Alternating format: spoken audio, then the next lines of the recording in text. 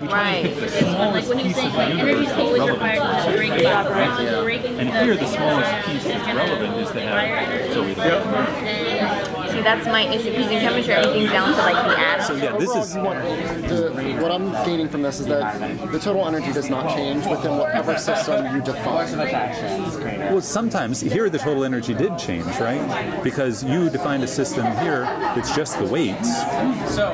And then Zoe added in energy into that weight and earth system, right? So again, what's going to happen then is that whatever initial you have, plus whatever gets added into the system, equals the final situation. And so that's this power of energy conservation allows us to do all kinds of really cool things.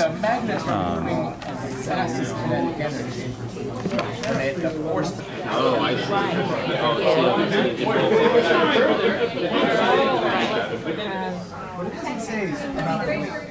Chemical energy. I agree, actually. So I just put these in as placeholders, and you may, in some of these cases, need to add additional, places for bars, or you aren't going to need them for some of them. So yeah, it's just a template, and so you adjust it as possible. Okay, so we can add one. Right. That's interesting. It seems it's hard to fathom that she has so much energy to use in herself, right? To lift something that's comparably heavy to her own body weight, right? Or twice her body weight.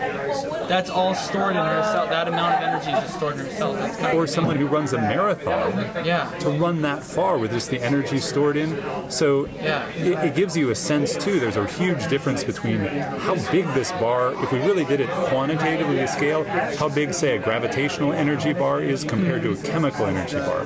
They'd be wildly different in size. We're not worried about that. All right. Okay, so position.